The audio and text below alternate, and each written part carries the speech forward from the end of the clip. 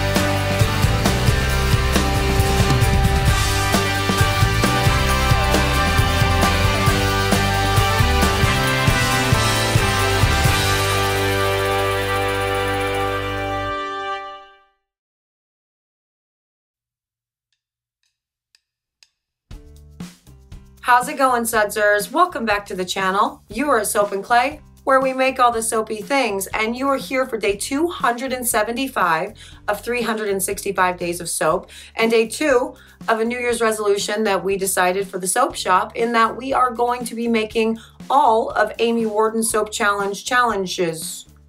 Not all of them, because again, some of them are not going to do it. But this particular one we did yesterday. It was my turn for the mantra swirl, and today it is the Soaprentice's turn. Now, again, for the soap challenges, we decided that we're doing a little bit of a competition between the two of us. So we will use the same oil recipe blend, the same scent, and change up the colors and also the way that we pour based on our own soaping habits to see ultimately who did it better. And so we have our own little mini competition amongst ourselves, because this particular swirl, the mantra swirl, that's like 6-7 years old in the Amy Warden Soap Challenge. It's been around for a hot minute. So I can't like submit and say, hey, do you like my stuff? So we're doing it this way instead. So yes, today is Georgia May's turn at the mantra swirl. Now, if you tuned into yesterday's swirl pattern soap thing, it's a slab pour. You do the, okay, I'm still awkward in front of the camera. I'm not like in the groove yet. So I'm going to stop doing this, and we're going to go to the video where you don't have to see me twitch.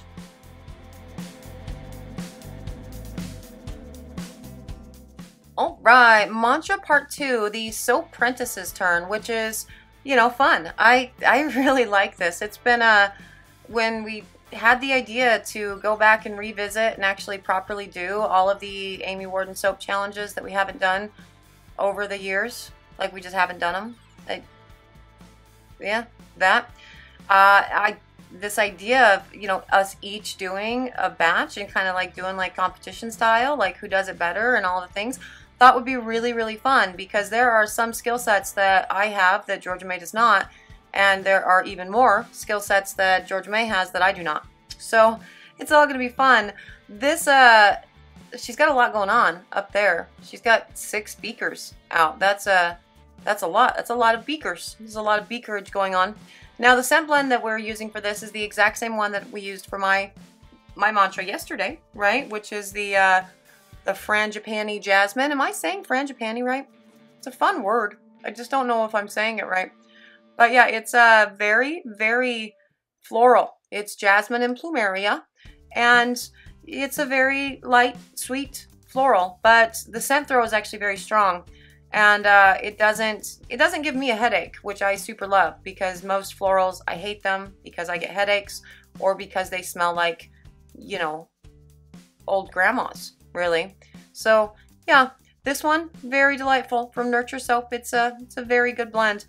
But the Kaylin Clay has gone into that, dispersed in water through this, and she has a beautifully fluid batch for all of this, and so that's delightful. My batch did not stay this fluid at all. I definitely worked it past an emulsion, which I probably shouldn't have done because it needed to be worked into the colors so much that the extra motion from, you know, mixing the colors in and, you know, coloring the scent batter or the soap batter was going to, you know, thicken it enough for me. But she has definitely stayed with a nice thin batter for this, which is good. And she's got another beaker out. So that's, well, I mean, I guess it's back to 6 now because the kaolin clay beaker is now gone, but still lots of beakers, lots of colors. And I'm interested to see which one she does she makes the main base. And so it's not that green and it's not that yellow. And since she set the orange back there, I'm guessing it's the orange. So she's gonna have 2 different greens, a yellow, and looks like a white for her Mantra Swirl. So she's doing a 4-color swirl, a 5-color bar.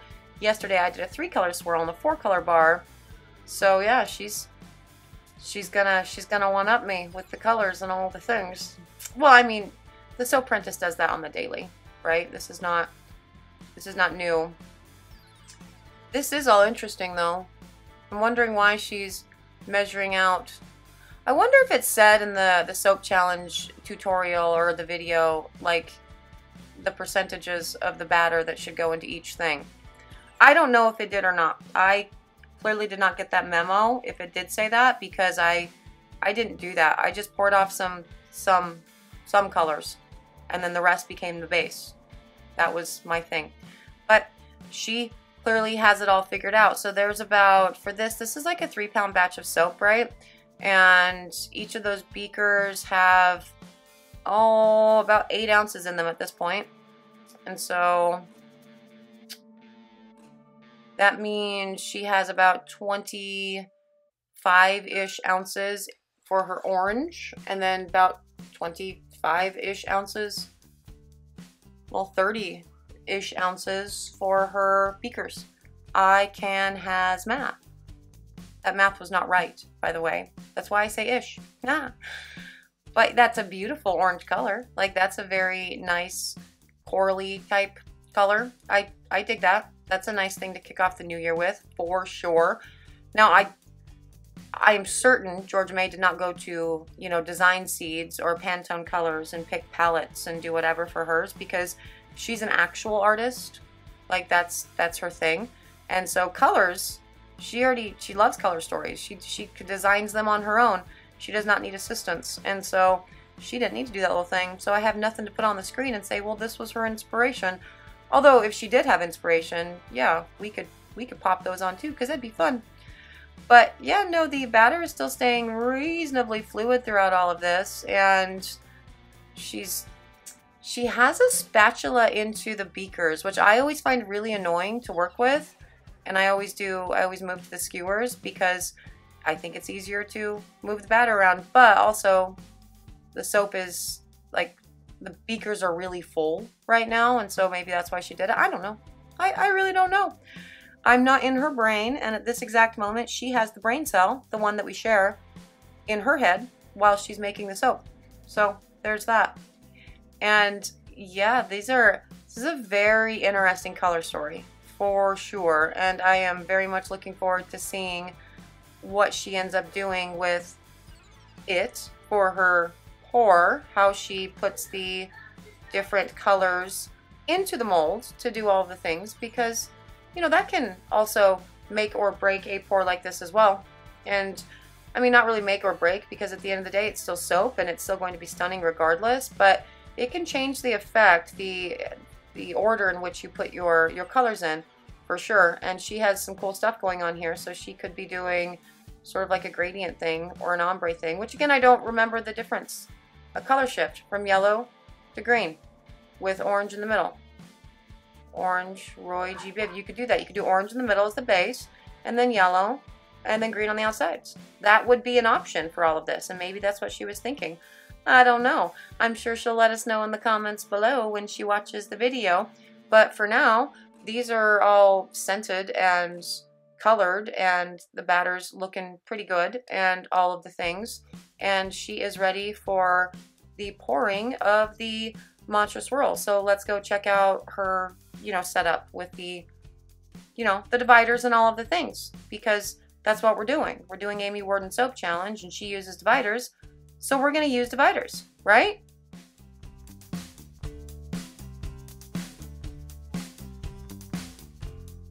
And wrong. Georgia May is not using dividers. Georgia May looked at the Mantra Swirl and the tutorial and the video and read the stuff and went, nah, I'm not going to do that. I'm going to do this the way Mrs. Soap and Clay taught me how to make soap and do mantras. And so that's what she's doing, which is awesome. Now she has the perfect consistency of batter to do this, to do it this way. Because if your batter's too thin at this stage and not using dividers, it's just going to start sliding all over the mold, and you're not going to get the lines where you want them, like at all. But if it's too thick, it's not going to skewer at the end. And so this is a really good fluidity of batter to do, again, a mantra swirl without dividers. Yesterday I showed you with dividers, and I don't like dividers, and they move, and it's floppy, and it's annoying, and it's all the things. And she's doing it without. She's doing it the way that we usually make, you know, mantra swirls. And I'm here for that, for sure, because look, that's just, it's such an easier process. You just, you do the things and you put the color where you want it. And again, it's all about the thickness of the batter. You can do that if you pay attention to how thick your batter is. Like, that's the whole last trick to all, you know, complicated, to most complicated soap things. Well, to all soaping, that you're doing something other than just like a one color whatever. It's the fluidity of the batter.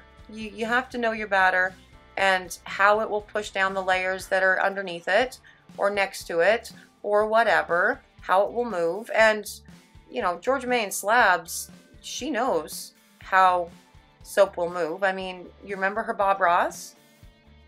Yes. That was a beautiful, beautiful video of just like pure slab mold artistry perfection. She had all the different textures of batter and all the different, you know, all of it. It was ridiculous, and she created a Bob Ross. Happy little trees and little clouds and all of the texture and all of the things in a slab mold, paying attention to the consistency and the fluidity of her batters to make cool, like, dimensional soap in a slab. It was awesome. So she's got this. Again, this is as I said, right? I did say it yesterday.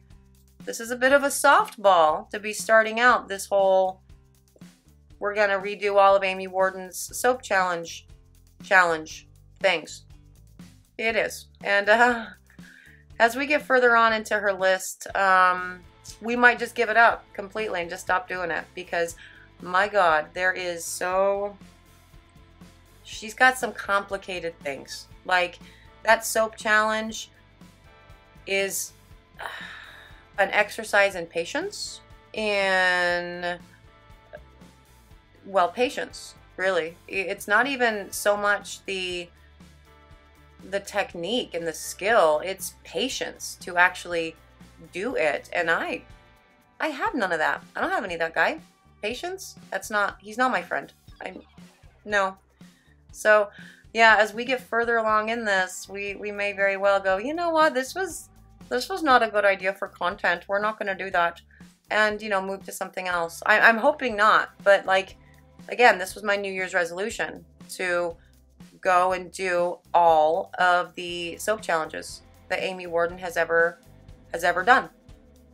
And so that's my New Year's resolution. How many of your New Year's resolutions actually are fulfilled, like completed?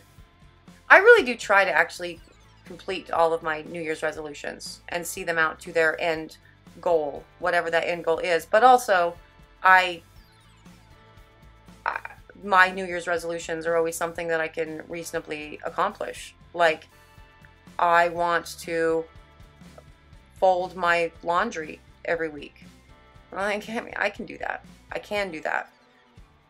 Like, if it's, I want to do every single soap challenge that Amy Warden has ever done, well, I don't know that I can do that one, guys. I don't know that that one's going to happen. It's like I think they're Catholics, the Catholics that do that 40 days that give up the thing for Lent or whatever. And all my friends are always, because that's like just a secondary New Year's challenge, right? New Year's, resolution. It's a secondary thing of, oh God, how long until I blow this completely? And my friends that are Catholic and do the Lent thing, I mean, it might be more than just Catholics, I don't know. They do things like, I'm giving up chocolate or I'm giving up coffee. And I'm like, I wouldn't last 3 minutes in that. Like, and I guess it's supposed to like hurt. I guess yeah. Anyway, point. New Year's challenge, New Year's resolutions, and seeing them through to completion. It's I don't know. It's a hit or miss thing depending on the complexity of the thing that you have selected. And we have selected a rather complex one after this pour. After the mantra, because there's a lot of really hard stuff on that list from Amy Warden, so we shall see. But this is very interesting, her putting the extra orange on the sides. I'm thinking maybe she decided that she ultimately ended up with too much orange, maybe, and she wasn't going to be able to bang this down to I don't know. I really don't know. It's cool though, having that little pop of orange at the side. It's not like you get that pop of orange at the side just by nature of skewering it anyway. But, I don't know. We'll check it out and see, what it all does in the cut. But she does have to get this, banged down and smooth before she can do much else with it. And I wonder what skewer she's going to use with this and how she's going to do the thing. I'm interested to find out. Oh, and she still has a little bit of white that has to go in there somewhere. Oh, just put it on the side. Sure. Whole thing is about, a mantra swirl, all of these colors get blended together. So she's not going to be taking the skewer out and actually skewering the side colors, the accent colors into each other, which is, part of a mantra swirl, tutorial anytime that you ever, but also it's not necessary because you're still skewering them into the main body of the soap. So go either way. If you like skewering your accents into each other before doing the big swirl, go off. That's awesome. Do your thing. But, you also don't have to. And she is using a proper bamboo skewer for this with some kind of thick batter. So this will be interesting to watch it all pull and see how it all does. Now, what is she doing? Is she just cleaning up the edge? Or is she? I think she's just cleaning up the edge there. Yes. Okay. Cool. So she's not going to take the skewer to the main body of the accent. Or to the accent, she's just gonna skewer it all into, the main body. So that's awesome. That will be cool to see. And oh, she found a spoon, and she's gonna do a spoon handle. All right, that's awesome. Now, the motion for a mantra swirl is like figure eights, right? That's kind of what you're doing.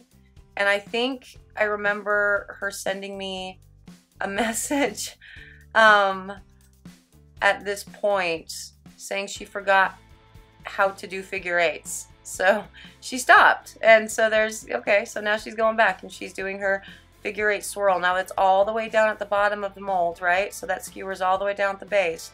So you can swirl the whole soap, which is cool.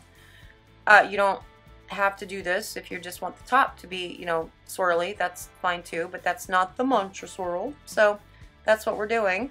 And yeah, there you go. She went back to a skewer and she did nice figure eights throughout the entire thing after realizing that she couldn't remember how to figure eight. And she saved herself. That's important. And that's good.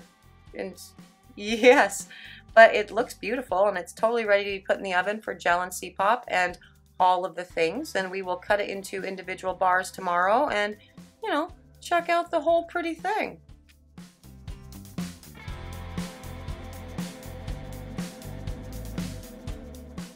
Ooh, look at this shiny soap. I love this. Now, ultimately, as you can see with all of it, look at those swirls. They look beautiful. There's awesome depth to all of them. There's like cool color shifts in all of the things. There's not a lot of that yellow that came through, right?